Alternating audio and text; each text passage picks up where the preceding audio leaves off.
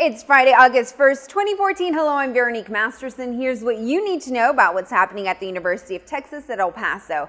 The university recently received a nearly $1.9 million grant from the U.S. Defense Intelligence Agency.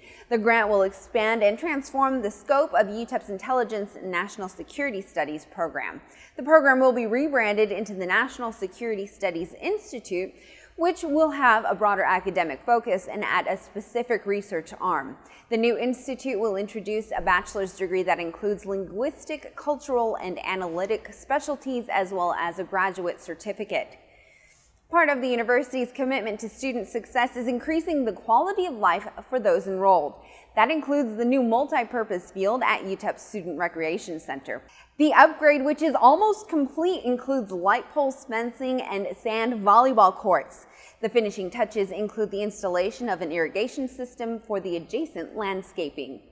Peter P. and El Paso Chihuahuas mascot Chico are teaming up to celebrate UTEP's centennial. Today, August 1st, both mascots will be available to meet and greet fans and take photos with them from 1 to 2 p.m. at the Centennial Museum. While there, Miner and Chihuahuas fans also can buy their tickets from 12:30 to 2:30 p.m. to the Chihuahuas UTEP Centennial Night Game on Thursday, August 28th. Also starting today, the UTEP and El Paso communities are encouraged to submit their favorite photos of the university as part of the Centennial Photo Contest. Each person may submit up to 2 camera or smartphone photos through September 12th.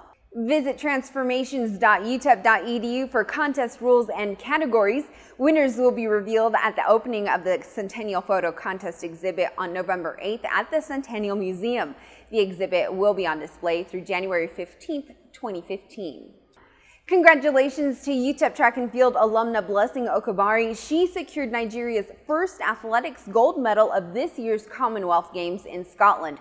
The Olympic bronze medalist became only the second African to win the women's 100-meter title since 1994. For more information about these and other stories, check out utepnews.com. I'm Veronique Masterson. We'll see you next Friday. Go Miners!